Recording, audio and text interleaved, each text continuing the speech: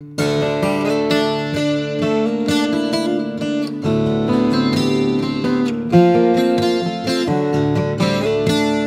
right, hey, welcome. We're at Exodus 10, verse 21 to 29, and this is going to be the 9th of the 10 plagues, and it's a shorter one. We're going to read it all here, starting at verse 21. Then the Lord said to Moses, "Stretch out your hand toward the sky, that there may be darkness over the land of Egypt, even a darkness which may be felt." So Moses stretched out his hand toward the sky, and there was thick darkness in all the land of Egypt for 3 days. They did not see one another, nor did anyone rise from his place for 3 days, but all the sons of Israel had light in their dwellings. Then Pharaoh called to Moses and said, "Go, serve the Lord. Only let your flocks and your herds be detained. Even your little ones may go with you." But Moses said, "You must also let us have sacrifices and burnt offerings, that we may sacrifice them to the Lord our God. Therefore our livestock too shall go with us. Not a hoof shall be left behind, for we shall take some of them to serve the Lord our God. And until we arrive there, we ourselves do not know with what we shall serve the Lord."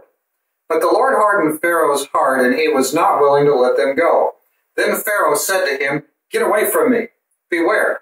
Do not see my face again, for in the day you see my face you shall die." Moses said, "You are right. I shall never see your face again." So we come now to the 9th plague, and it's as it was with the previous plagues. This is the third in sequence in a triad. There's 3 triads of plagues, the first 3, the second 3, the third 3, and always in the pattern is the same. When you get to the third one of the 3, and this is the third one of the last 3, when you get to that part in the pattern, the plague is just simply launched. There's no interview with Pharaoh. Pharaoh hasn't let the people go. God just says, let it rip.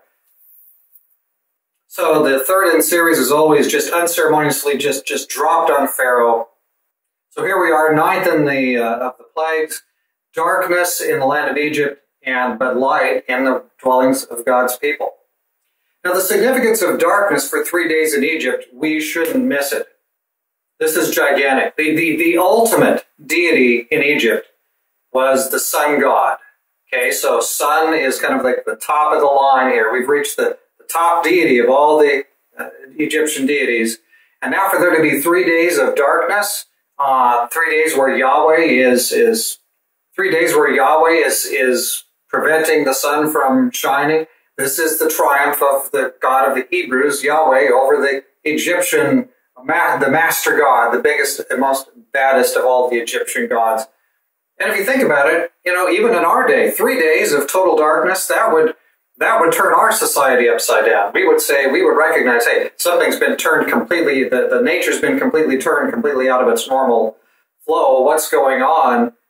This would dramatically disrupt our culture today. We would be shocked and amazed. People would be really, so for them to be shocked and amazed is certainly no surprise to us at all. But God is merciful. He doesn't make it 7 days or something.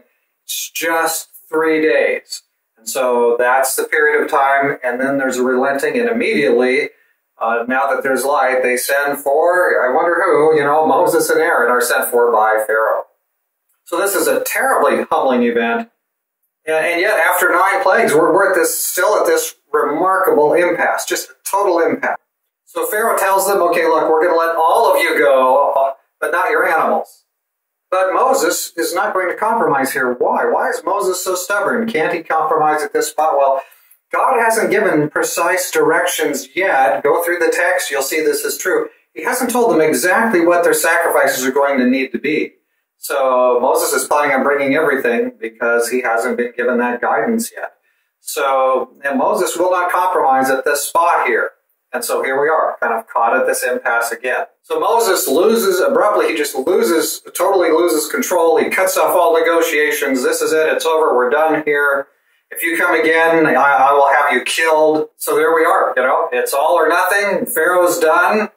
And Moses agrees. Okay, well, yeah, I guess that'll be all. So there we are, 9 plagues, stuck, absolutely just plain stuck. And I guess that means we might have to have plague number 10. So we'll work our way now through it, starting tomorrow.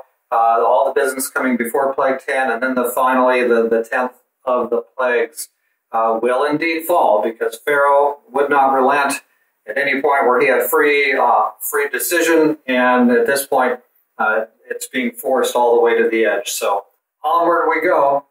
Hey, by the way, at Monday at noon, we do a YouTube Live, a little recap of going over the week, any new videos that week, and this last 7 days of devotionals, any questions you have or anything. Come on over if you'd like to the channel here for YouTube Live on Monday.